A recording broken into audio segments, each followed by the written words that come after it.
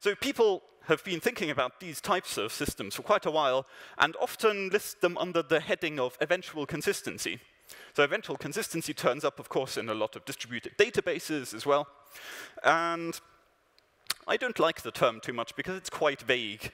So I want to try and actually break it down into 3 more concrete properties, and then we can reason about whether our systems satisfy those properties. The first of those 3 is, I would say, eventual delivery. And what I mean with that is, if I make a change to the data on my phone, for example, and there's a copy of that data set on somebody else's phone, then eventually the change that I make on one device will end up on the other user's device. I don't care too much how that data flows from one device to another. I just want it to eventually get there. There's no guarantee I can give as to how long it might take, because if my phone is offline, then obviously it's not going to be able to connect and communicate with the other devices. And so if my phone is offline for several days, that means effectively this communication is delayed by several days. It's like a network with extremely long packet delay. But eventually, still, we can assume that as long as the devices eventually come online, they will be able to communicate. Secondly, the second property is convergence, which I hinted at just now. So convergence more formally means for any 2 devices, if they have seen the same set of updates, then they must be in the same state. And that is the case even if they saw the updates in a different order. So one user first saw the blue update, then the red update. The other user saw them in the opposite order. But once they've seen those same updates, they should end up in the same state, so that we don't have people ending up with inconsistent data. And thirdly, the third one is just really we want to not lose any data as far as we can in this process.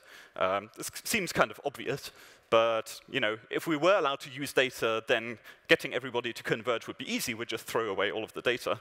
So I just put this in for completeness because it is actually kind of important. So these are the properties I mean with eventual consistency. Let me show you some examples of what this kind of process might look like. So let's say the data now that we have 2 users who are collaborating on a text document. This could be like a Google Doc, for example, where several people can edit this document independently. And so both users start off with the same document that says hello, exclamation mark. And now these users make changes, and they make those changes while offline.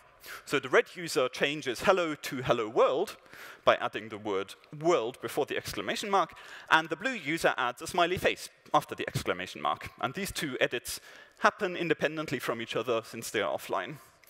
Then at some point later, the users come back online and they exchange their edits. And what we want is everybody to end up in a consistent state. And in this case, we can define quite reasonably what a consistent state looks like, because we want to keep both the insertion of world and the insertion of the smiley face. So a sensible automatic merge of this would be hello world exclamation mark smiley. OK, that seems reasonable. So let me introduce you briefly to an open source project that I've been working on, which does precisely this kind of conflict resolution for people updating data at the same time. It's called AutoMerge. You can find it on GitHub. It's implemented in JavaScript.